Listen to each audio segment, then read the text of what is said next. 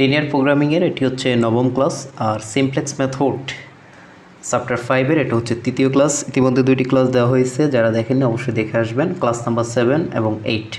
তো অষ্টম ক্লাসে সিমপ্লেক্স মেথড 1 রিলেটেড একটা গুরুত্বপূর্ণ এক্সাম্পল নিয়ে আলোচনা করেছি। তো আজকে আরেকটা এক্সাম্পল দেখেন, এটা লাস্ট 2018 সালে এসেছে। তো আমাদের মেইন টার্গেট বা উদ্দেশ্য হচ্ছে আমরা কিভাবে খুব দ্রুত ক্যালকুলেশন করতে পারি, ঠিক আছে। এই ক্যালকুলেশন করতে গেলে অনেক সময় লাগে আর কি। আমরা চেষ্টা করব খুব দ্রুত কীভাবে ক্যালকুলেশন করা যায় ক্যালকুলেটর বা রাফ করে। সো সবাই খেয়াল করেন, এখানে প্রশ্নটি হচ্ছে এটা যে সর্বোচ্চকরণ করো জ্যাড ইকুয়াল, এটা দেওয়া আছে এবং শর্ত দেওয়া আছে দুইটি হচ্ছে লেস অর ইকুয়াল। সুতরাং আমরা বুঝতেই পারতেছি আমাদের আদর্শ আকারে নিতে হলে এখানে স্ল্যাক ভেরিয়েবল যেগুলো সেগুলো আমাদের কী করতে হবে, যোগ করতে হবে। এখানে S1 এখানে S2 যোগ করতে হবে। সো এই কাজগুলো আমরা প্রাথমিক যে কাজগুলো এগুলো আশা করি সবার জানা আছে, যারা জানেন না অবশ্যই দেখে আসবেন আগের ক্লাসগুলো। তো প্রথম ও দ্বিতীয় শর্তে আমরা কমতি চলক S1 এবং S2 যোগ করব। কেন? কারণ লেস অর ইকুয়াল আছে। এরপর এটাকে আদর্শ আকারে নিব আমরা, যেখানে S1 S2 greater or equal 0 এটা লিখব। তাহলে সর্বোচ্চকরণ করা এটা একটু পরে দেখাচ্ছি। আমরা প্রথম শর্ত যেটা x1 plus x2 minus 2x3 plus S1, হ্যাঁ একটা স্ল্যাক ভেরিয়েবল আনবো, এই যে প্লাস S1 ইকুয়াল হচ্ছে 7। দ্বিতীয় শর্তে আমরা S2 আনবো, এই যে S2 ইকুয়াল 3। তো এখানে যেহেতু আমরা S2 ব্যবহার করছি, এখানে যেহেতু আমরা S2 ব্যবহার করছি, এটা আমরা মিলাই দেবো, 0 S2, আর এখানে লিখে দেবো 0 S1। আর এই যে শর্তের মধ্যে যতগুলো চলক আমরা ব্যবহার করছি সবগুলো চলক এখানে থাকতে হবে। সেখানে ছিল 2x2 প্লাস x3, এটা লেখা হয়েছে 2x2 প্লাস x3। আর x1 আমাদের শর্তের মধ্যে আছে বাট এখানে নাই, এই কারণে আমরা 0x1 লিখব। আর দুইটা আমাদের কমতি চলক আমরা যোগ করছি, তো এগুলো আমাদের এখানে লিখতে হবে, সেটা হচ্ছে 0s1 প্লাস 0s2। তো যারা এখনও এগুলো বুঝেন না অবশ্যই দেখে আসবেন আগের ক্লাসগুলো, তাহলে খুব দ্রুত বুঝতে পারবেন। আমাদের মেইন টার্গেট হচ্ছে এই টেবিলটা বোঝা, টেবিলটা কীভাবে হয়। তো এখানে প্রথম যে কাজ, এটা আশা করি জানা আছে, এরপরে আবার সবাই দেখেন যে এখানে আমরা প্রথমে টেবিলটা কীভাবে তৈরি করছি। প্রথমে আমরা বেসিস যেটা, এখানে আমরা উদ্দেশ্য ফাংশনের যে চলকগুলো ব্যবহার করছি x1 x2 x3 s1 s2, এটা লেখা হয়েছে x1 x2 x3 s1 s2। আর এই যে এদের যে সহগগুলো 0 2 1 0 0 0 2 1 0 0 এগুলো লেখা হয়েছে এখানে। আর বেসিসে কীভাবে হয়েছে এটা একটু পর বলতেছি। আমাদের প্রথম শর্তে যে সহগ যেগুলো আছে 1 1 -2 1 0, এই যে 1 1 -2 1 0। আর এখানে হচ্ছে -3 1 2 0 1, -3 1 2 0 1। আর যে কনস্ট্যান্ট বির মধ্যে আমরা যে ধ্রুবক যেগুলো আছে 7 3 এগুলো লিখেছি। আর বেসিসে কী লিখবো, আমরা দেখবো যে কোথায় একক ম্যাট্রিক্স গঠন হয়েছে, মানে 1 0 0 1 কোথায় আছে। তো এই যে এখানে এগুলোর উপরে কী আছে S1 S2, এটাই হচ্ছে আমাদের বেসিস S1 S2। আর এদের যে সহগ সেগুলো হচ্ছে 0 0। ওকে, সো এইভাবে আমরা প্রাথমিক যে টেবিলটা এটা লিখছি, চকটা। আশা করি বোঝা গেছে, এখানে কারো সমস্যা হওয়ার কোনো প্রশ্নই ওঠে না। তো এখন হচ্ছে মেইন কাজ, জেড জে মাইনাস সিজে কীভাবে বের করে। এটার সাথে 0-র সাথে 1 গুণ প্লাস 0-র সাথে -3 গুণ আমরা জেড জের মান পাবো। এটার যে যোগফল সেটা থেকে আবার 0 বিয়োগ, মানে সিজে বিয়োগ, তাহলে আমরা বের করে ফেলবো জেড জে মাইনাস সিজে। সেটা মানে হচ্ছে এটা এখানে দেখেন। আচ্ছা, এটা একটু রাফে দেখে আপনাদের।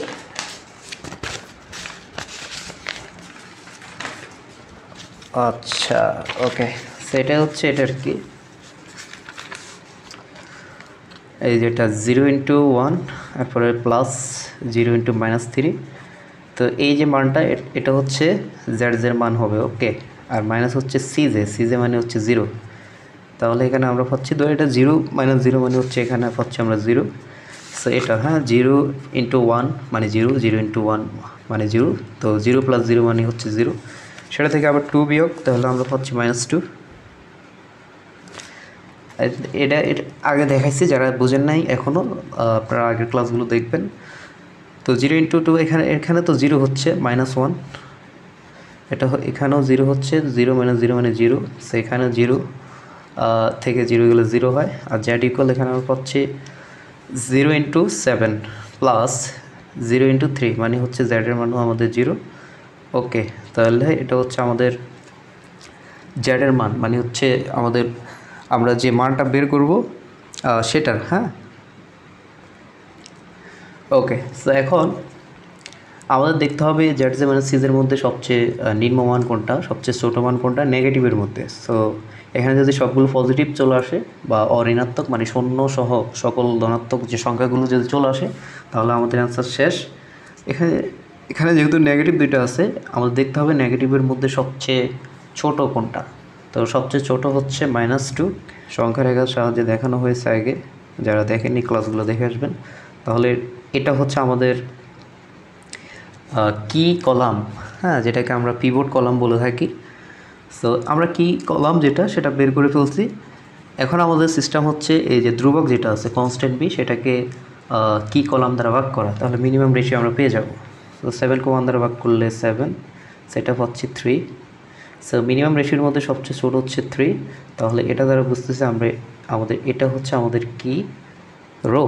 ওকে, সো আমরা কি কলাম পেয়েছি, কি রো পেয়েছি, এবং কি এলিমেন্ট কোনটা যেটা কি কলাম এবং কি রো দুইটার মধ্যে আছে, এটা হচ্ছে 1।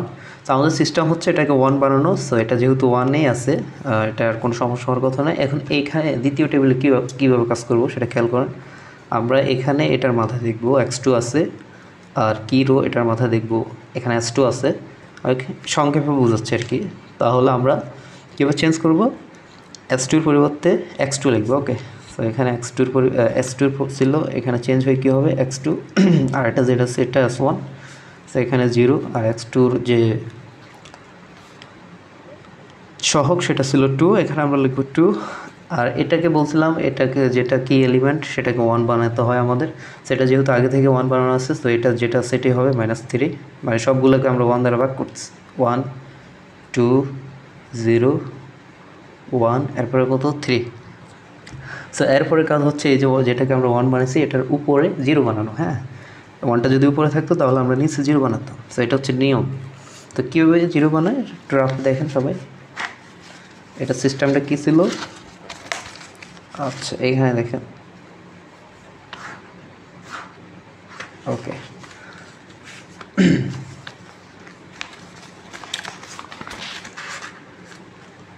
আচ্ছা এখানে দেখালে মনে ভালো হয়। তো এখানে দেখেন, তো এখানে আমরা যেটাকে চেঞ্জ করব, যে লাইনকে চেঞ্জ করব সেটা আগে লিখবো। এই যে লাইনকে আমরা চেঞ্জ করব উপরের লাইনটাকে। সো 1 1 -2 1 0, এরপরে হচ্ছে 7। আর আমরা নতুন যে লাইনটা পাইছি এটা আমরা লিখব -3 1 2 0 1 3। এরপর আমাদের কাজ হচ্ছে কততম পদ, যেটা মানে দ্বিতীয় যে সংখ্যাটা আছে এটাকে 0 বানানো। অর্থাৎ এই যে এটাকে আমরা কীভাবে 0 বানাতে পারি, এটার সাথে এটা যদি আমরা বিয়োগ করে দিই তাহলে এটা 0 হয়ে যায়। তাহলে সবগুলো আমরা কী করে দেবো, এখন সবগুলো আমরা এখন মাইনাস করে দেব। সো এটা মাইনাস করলে এটা হয়ে যায় প্লাস, এটা হচ্ছে মাইনাস, এটা মাইনাস, সো এটা মাইনাস মাইনাস, এটা হচ্ছে মাইনাস। সেটা যদি কাজ করা হয় তাহলে এখানে হয় 4, এখানে 0 হচ্ছে -4 1 -1, 7 থেকে 3 গেলে আমাদের যেটা পাচ্ছি সেটা হচ্ছে 4। সেই যে নিউ মানগুলো পাচ্ছি 4 0 -4 4 0 -4 1 -1 4, এই লেখাগুলো আমরা এখানে লিখে দেব। ওকে, 4 0 -4 1 -1, তারপর হচ্ছে 4। তো কীভাবে এই নিউ লাইনটা পেয়েছি আশা করি সবাই বুঝতে পারছেন। সো এরপরে আমরা ওই যে জেড জে মাইনাস সিজে এটা আবার বের করবো। জেড জে মাইনাস সিজে সিস্টেম ছিল, এটার সাথে এটা গুণ, তাহলে 0 হচ্ছে, প্লাস এটার সাথে এটা গুণ, তাহলে -6। তো -6 থেকে 0 গেলে -6 হয়। সো এটা 0, আর এখানে 2 একে 2, 2 থেকে 2 গেলে 0, এটাও 0 হচ্ছে, আর এটা হচ্ছে 2 2 4, 4 থেকে 1 গেলে 3 হয়। এটা 0, এটাও 0, তো 0 - 0 মানে 0, সো এটা 0, আর এটা হচ্ছে 2 2 - 0 মানে হচ্ছে 2, আর জেড ইকুয়াল এখানে কত হবে, এখানে হচ্ছে 0 × 4 প্লাস 3 × 2, তাহলে 6। ওকে, তো আমরা জেড সিজে বের করে ফেলছি। এরপরের যে কাজ সেটা হচ্ছে আমাদের কি কলাম বের করা। তো এখানে মিনিমাম রেশিও মানে মিনিমাম যে মানগুলো আছে এটা একটাই আছে যেহেতু -6, তো এটাই হচ্ছে আমাদের সেই কি কলাম। ওকে, তারপর সিস্টেম ছিল এটাকে এটা দ্বারা ভাগ করা, 4কে 4 দ্বারা ভাগ করলে আমরা 1 পাচ্ছি, আর 3কে আমরা যদি -3 দ্বারা ভাগ করি তাহলে -1 পাচ্ছি।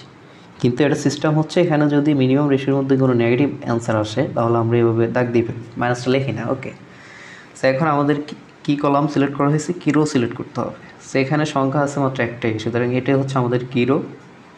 চোখ বন্ধ করে এটা আমাদের কি রো, যেহেতু এটা নাই।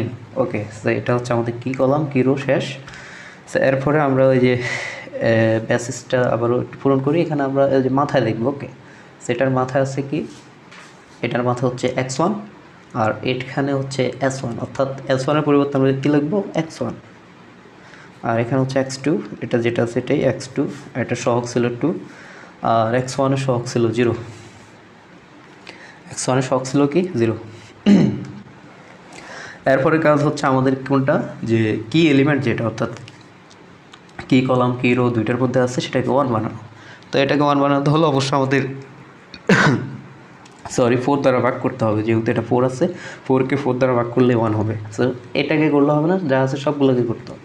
সো এখানে আমরা 4কে 4 দ্বারা ভাগ করতেছি কী কারণে, 1 বানানোর জন্য। সো 1 হয়েছে এটা। তো 0কে 4 দ্বারা যদি ভাগ করি 0 হয়, -4কে 4 দ্বারা ভাগ করলে -1, আর এটা হচ্ছে 1/4। 1কে 4 দ্বারা ভাগ করলে 1/4, -1কে 4 দ্বারা ভাগ করলে -1/4, আর 4কে 4 দ্বারা ভাগ করলে এখানে 1 পাচ্ছি। সো এরপরে যে নিয়ম বা রুলসটা ছিল সেটা হচ্ছে এই যে যেটাকে আমরা 1 বানিয়েছি, কি এলিমেন্ট যেটা, সেটার যেহেতু এটা উপরে এটার নিচে 0 বানাতে হবে। সো এটা 0 বানাতে হলে কী কাজ করতে হবে, প্রথমে যে লাইনকে আমরা চেঞ্জ করবো সেই লাইনটা আমরা লিখবো। তাহলে কী আছে এখানে, -3 1 2 0 1 3।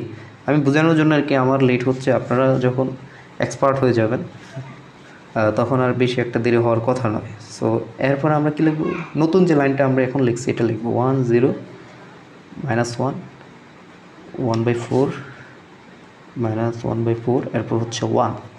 সো আমাদের কোনটাকে 0 বানাতে হবে, আমাদের এই যে এটাকে 0 বানাতে হবে, মানে প্রথম যে সংখ্যাটা আছে এটাকে, এই দুইটা ক্যালকুলেশন করে 0 বানাতে হবে। সো এখন এটা 0 বানাতে হলে নিচে যেটা আছে এগুলো সবগুলোর সাথে আমরা 3 গুণ করব। তাহলে এটা হচ্ছে 3, এটা 0 -3, এটা হচ্ছে 3/4 -3/4, আর এটা হচ্ছে 3। এরপরে আমরা কি করব, এটা যোগ করব না বিয়োগ করব। সো এটা যেহেতু মাইনাস, এটা যোগ করলে আমাদের 0 চলে আসে, তো সবগুলো যোগ করতেছি 0। এখানে হচ্ছে 1, এখানে আমরা যোগ করলে -1, এটা যেটা আছে 3/4, 1 প্লাসে মাইনাসে -3/4। ওকে, সো এটা কত আসে, 1 -3/4, এটা আসে 4, 4 একে 4 মাইনাস হচ্ছে 3, মানে হচ্ছে 1/4 আসে। ওকে, সো এটা হচ্ছে 1/4, আর 3 থেকে 3 গেলে এটা হচ্ছে কত, সরি আমরা যোগ করতেছি 3 + 3 মানে 6। ওকে, সো এই যে নিউ লাইনটা পেলাম 0, এরপরে কত 1 -1 3/4 1/4 6। এই লাইনটা আমরা এখন এখানে লিখে দেবো চোখ বন্ধ করে। ওকে, আচ্ছা চোখ বন্ধ করে লিখলে তো আর হবে না, এমনি বলছে আর কি 0 1 -1, এরপরে কত পেয়েছি 3/4 1/4, এরপর এটা পেয়েছি 6। ওকে, সো এরপর আমরা যেটা বের করব সেটা হচ্ছে হ্যাঁ ZJ - CJ এর মান। ওকে, আমরা চেক করব কোনো নেগেটিভ মান আর আসে কি না। নেগেটিভ মান আসলে আবারও করতে হবে আমাদের এই কাজগুলো। তো ZJ এটা হচ্ছে 0 হচ্ছে, এটাও 0, আর বিয়োগ 0 মানে 0। সেটা 0, এটা হচ্ছে 2 একে 2, 2 থেকে 2 গেলে 0, এটা হচ্ছে হ্যাঁ এটা 0, আর এখানে হচ্ছে -2, -2 থেকে -1, তাহলে পাচ্ছি -3, ইয়েস -3 পাচ্ছি। আর এটা 0, আর এটা হচ্ছে 3 দুগুণে 6/4, 6/4 থেকে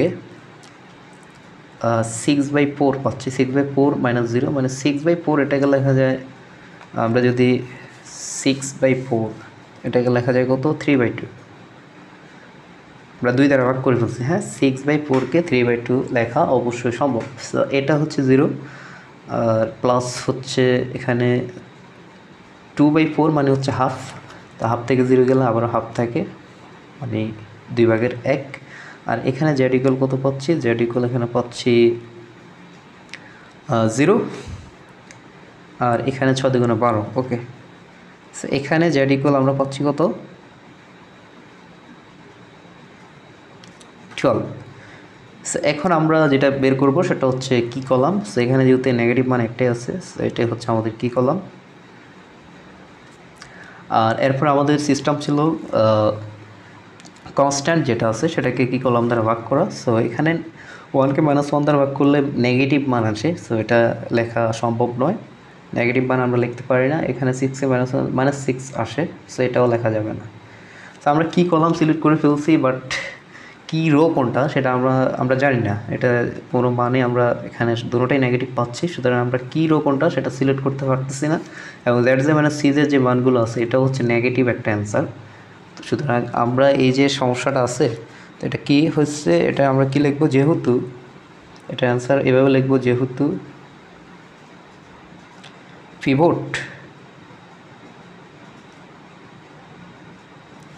পিভট কলামের সকল উপাদান